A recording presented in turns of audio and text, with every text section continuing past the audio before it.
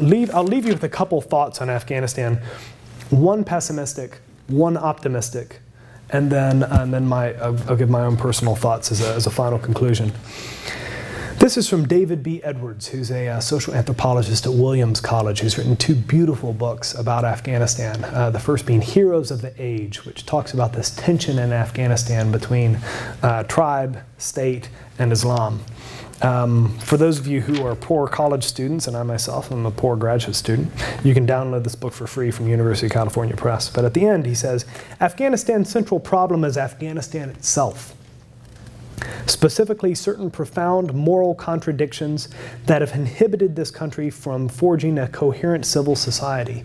These contradictions are deeply rooted in Afghan culture, but they have come to the fore in the last 100 years since the advent of the nation state, the laying down of permanent borders, and the attempt to establish an extensive state bureaucracy and to invest that bureaucracy with novel forms of authority and control.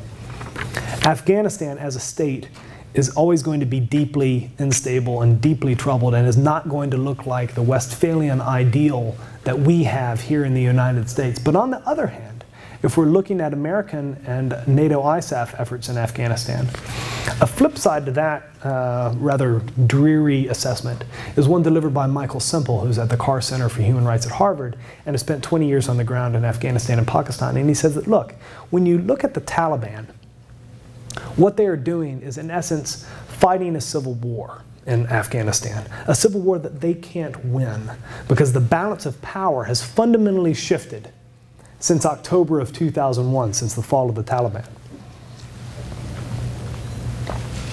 Now, they've dressed that civil war up to look like an insurgency against Western powers, and we play into that when we talk about our war on terror and our great crusade against the Islamists in Afghanistan. We completely play into the Taliban narrative. But at the end of the day, the balance of power has shifted to the degree that, the Taliban cannot win. Now, from my perspective, I believe that the war in Afghanistan will eventually end through a political solution. That political solution has to be established by setting some conditions. We do this by doing a few things. First off, we talk about that balance of power that's shifted since October 2001.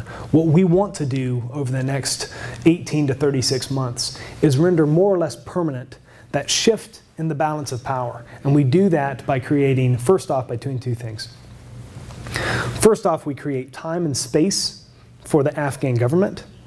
And then second off, we create that time and space in order to build up key institutions, specifically the security services and key Afghan institutions such as the Ministry of Interior, Ministry of Mines, those ministries that bring in revenue and those ministries that expend the vast amount of revenue.